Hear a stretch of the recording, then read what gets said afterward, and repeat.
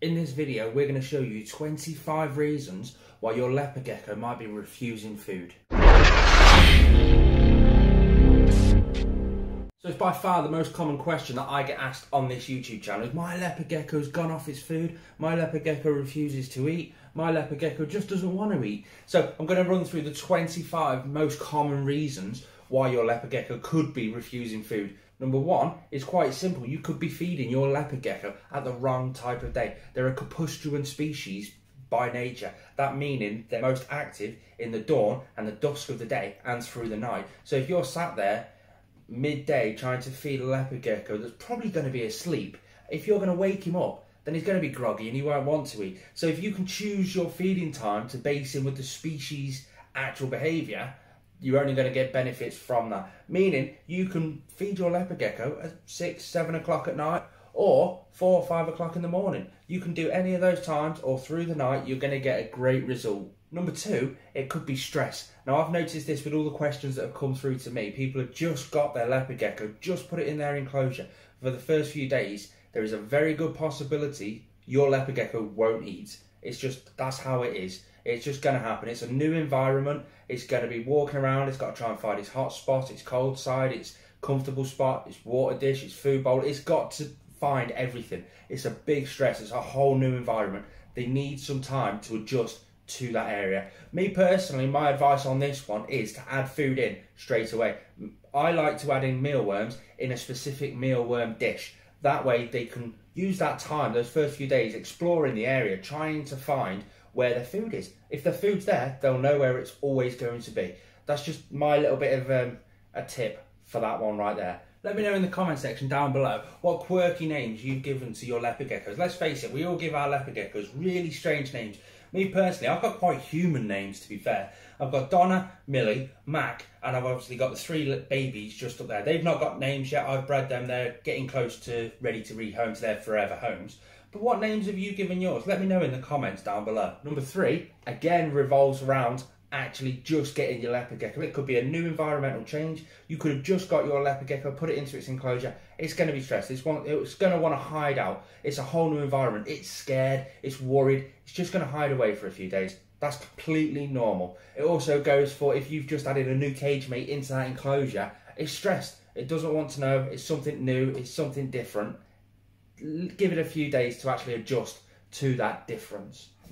Before we move on, guys, I just want to do a quick shout out to today's video sponsor, Fantastic Tarantulas. They're based here in the UK. They specialise in breeding the rarer, more exotic species of tarantulas, and they have sent me over an absolutely amazing t-shirt. It's not only tarantulas they do, but they do various bits of merchandise, some cups and stuff like that. They've sent me over some stickers to add into our giveaway that we are doing. If you've not yet entered the giveaway, there's not long left on it. I'll link it just there. That's www.fantastictarantulas.com. They will be linked in the description down below. Pop over and say hi because they're on Facebook too. Let's move back onto the video. Number 4, it could simply just not be hungry. That's it. If you've had your leopard gecko for a few years, it's never gone off food or whatever, and one day it just refuses food. It just could simply be not hungry. It's as simple as that. Take the food out, do whatever you want to do, go try again the next day or the day after that. It's as simple as that. It could just simply be not hungry. Number 5 is shedding. Could your leopard gecko be just going into shed? Could it have just come out of shed? If you go in there and it's just going into shed, it's starting to go opaque, chances are its body underneath that new skin is compact, it's trapped in there. That's why they need to get out of that new skin, shed that skin so they have a bit more room to breathe, a bit more room for everything really. So it just might not want to eat because it's going into shed, but then on the reverse side of that, after shed, normally 9 times out of 10 your leopard gecko will eat its own shed. So it's had a big nutritional filled diet just there in that shed. It's full, it doesn't want to eat. So just take that into consideration if he does refuse around shedding time. Number 6, could its food source be too big for it? If you're giving him 5 mealworms a day for a baby and then you change it down to 5 slightly bigger dubia roaches a day, is that the same quantity in real life? No, the dubia roaches are a bit bigger. They won't eat all 5 if they're used to eating 5 mealworms.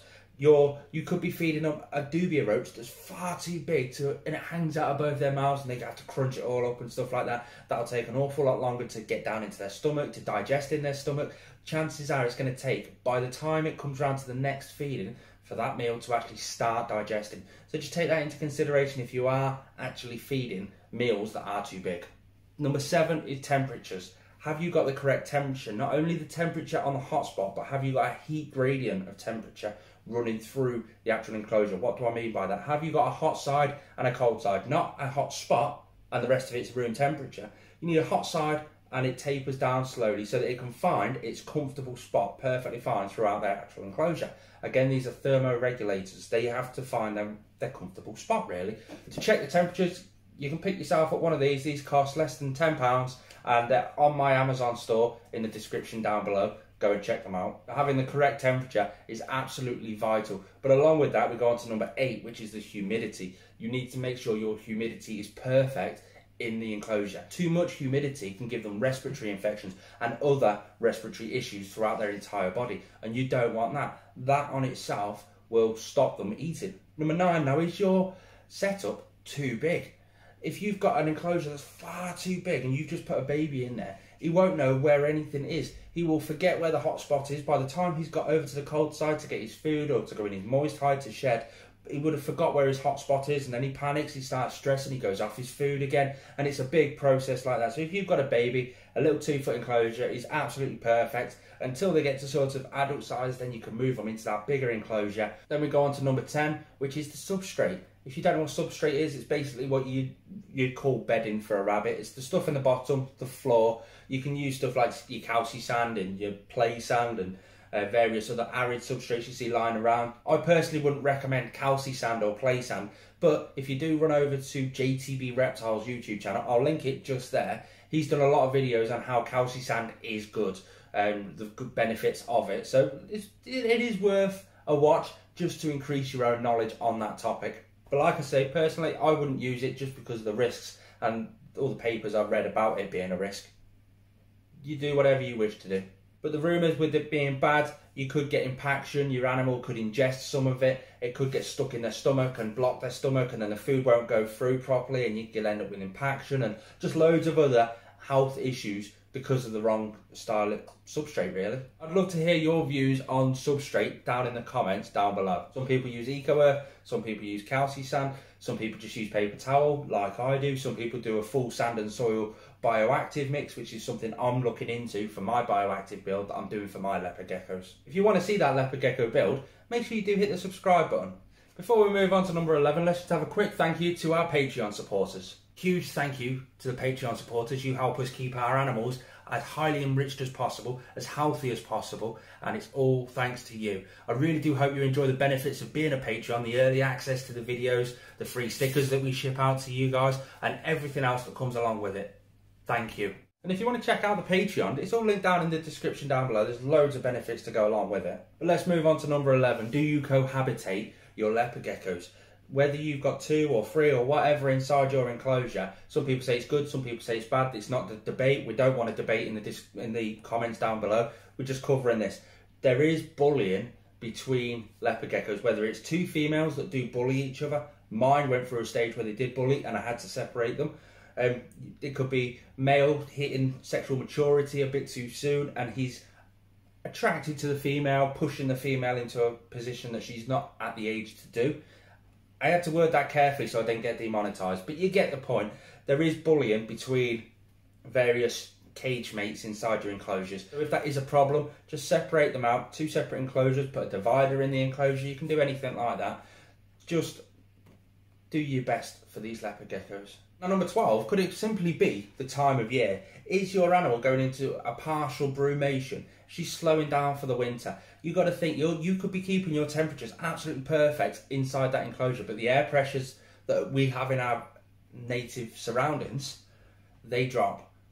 The animals can sense that, and that might throw them off their food. So it's just something to keep in mind if your animal has gone off food towards the winter months. But again, with the time of year, could it be closer to the breeding season? Could your female be ovulating? It's very easy to spot an ovulation with just 2 pink dots underneath the bellies. I'll try and stick a picture up now of an ovulating female of one of mine, and you'll be able to see it perfectly fine there. That's one way to check.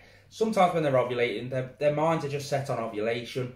Their bodies are adjusting to be able to build those follicles inside their actual bodies. So it could be getting close to that time of year. They could be ovulating. That will throw them off their food. That then leads us on to number 14 of eggs. Could your females be laying their eggs? Now, granted, this is only an issue for females. We'll run on to a male issue in a minute, but for females, could they be laying eggs? Could their body be producing eggs? Have they just laid eggs? Are they trying to recover themselves? Are they hiding away for a bit? There's loads of reasons through the breeding season of why your female will go off for food. Just keep that in mind. You can see egg growth inside the females underneath their bellies if that is the case. 15 is for the males. Now, if the males have just been paired with a female, or if they can sense a female's pheromones in the actual room, they might go a bit more mentally challenged towards breeding.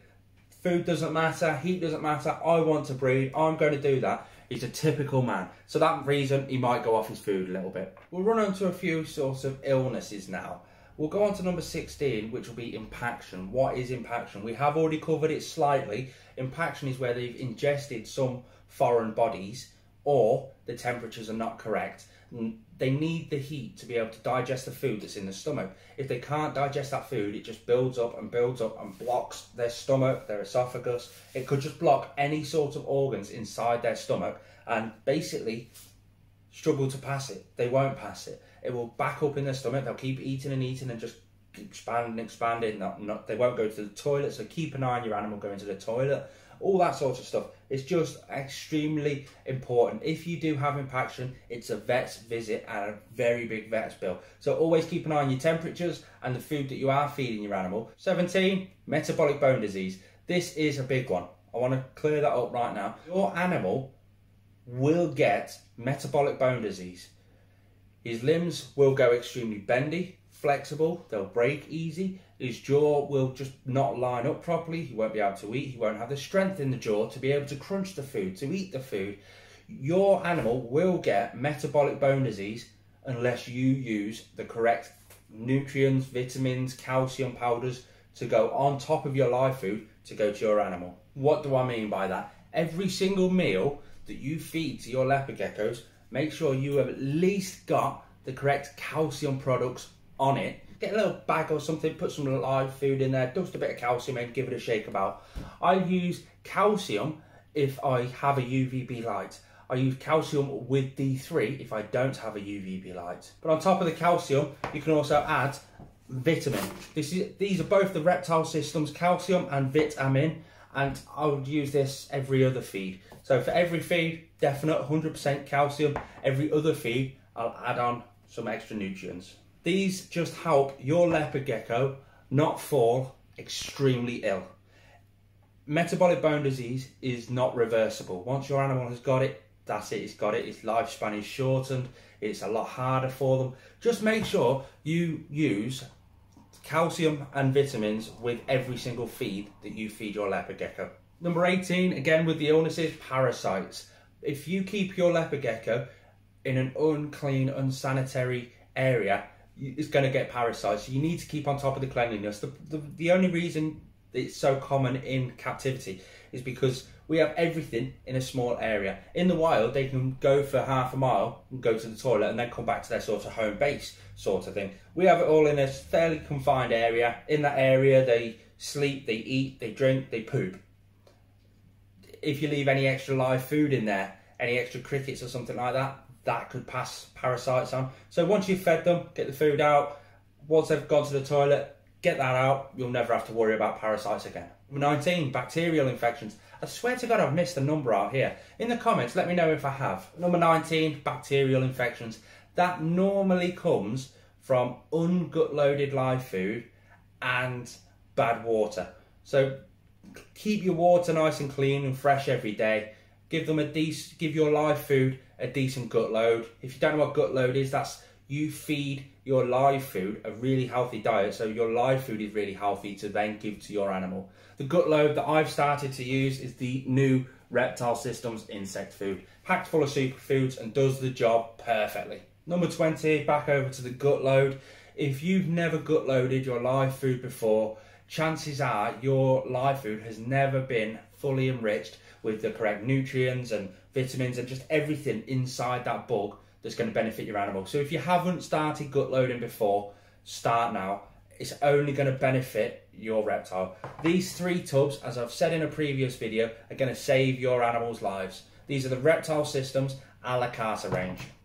That's calcium, vitamin and insect food. Number 21, have you ever thought that your leopard gecko might not just simply like that one item of food? That's as simple as that. Granted, in captivity, we need, as responsible reptile owners, we need to give as much variety as possible to our animals. Each individual live food has different nutritional values, different fat contents, different moisture contents, everything. So if you can give your leopard gecko everything, bonus. But he might just not like that one live food. Maybe he's bored of that one live food. Maybe that's the only live food you've given him. If he's gone off mealworms and you've only ever fed him meal, try him on something else. He might actually really like the chase of chasing a cricket round. It's added enrichment and it's going to benefit him in the long run. 22 is your leopard gecko addicted to waxworms? Yes, believe it or not, that is actually a thing. I had that exact thing happen with my bearded dragon. I fed him a few waxworms, then he totally point blank refused everything else except for waxworms. Why is that so bad for your leopard gecko? Well, waxworms are just basically fat. That's all they are. They've got a great amount of moisture inside them, but they are just fat. There's not much else inside them. It could just basically fill your leopard gecko full of gooey fat. It could constrict around the organs. You all know the downsides of having too much fat in our diets, and we don't want that for our reptiles. The best way to get your leopard gecko off waxworms and back onto his normal food. Now, if you've been trying to transition him back off them for a while, just keep doing that for a bit, slowly and slowly reducing all waxworms. If it's still not working, just point blank refuse, no more waxworms. He will eventually go back onto his food. In the wild, these can go months without food. So don't worry if it takes a week of no food for him to actually start taking mealworms again. Once he starts taking mealworms again, you're sorted, you're perfect. Then I start adding something else and something else. Just don't go back to your waxworms. Number 22 is your leopard gecko transitioning from a baby to a sub-adult? You've gone from a baby feeding every single day. The sub-adults don't feed every day. Every other day maybe. As an adult, 3 times a week, that sort of thing. So it could just simply be a transition period from there. If you notice that happening, just change the way you feed, the routine that you feed your leopard gecko. They might simply just not like the way you're feeding them. This is number 23. Are you tongue feeding your leopard geckos? That's where we've got a big pair of tongs. We've got a live food in the middle just there. Pinch it and try and feed it. They might not like that. They might get scared of the tongs. The simple way around that is you can try different methods of feeding. You can try it in a bowl. You can try just chucking some crickets in. You can try loads of other ways of just giving them the food. See whichever way they prefer, what time they prefer, how they prefer, and just go from there. And then we need to look down into the lighting. This is number 24. Have you got UVB lighting? Have you got direct sunlight going into your enclosure? Anything along those lines? Is your leopard gecko an albino? Has it got sensitive eyes? Me personally, I've got a blazing blizzard leopard gecko. She's not an albino, she doesn't have sensitive eyes, but as soon as she goes into natural daylight, you can see her going. Have you ever come out the cinema in the middle of the day, and as soon as you've gone into the natural light, you're, oh God, it's bright out here. It really isn't bright, it's just your eyes have got used to the dark. Just like theirs. Their eyes got used to being in their hide in the dark, and then they step out into the dark and they're all like this. So maybe they just simply can't see the live food. There's a few things you can do to combat this. You can tint the glass, get some window tint the glass. You can change the location of the enclosure so it's away from the direct sunlight, or you can just simply adjust the way that you're feeding your leopard geckos. Like I say, I wait for the sun to go down. That's when they know that they can come out quite happily, and then I'll put in some live food, bang, they go crazy for them. There's absolutely no way that they will feed through the day because they simply can't see the food. And the last one, I feel like I've not actually spoke this one through enough, is the supplements. I can't stress enough the supplements. That's the vitamin and the calcium, along with the insect food. These 3 tubs are going to save your reptile's life. If you don't use calcium, if you don't use vitamins, if you don't use insect food, you're not doing the best you can do for your animal. Thanks ever so much for watching, guys. If you have enjoyed it, please hit that thumbs up button. If you're new around here, please hit subscribe, and I'll see you all next time.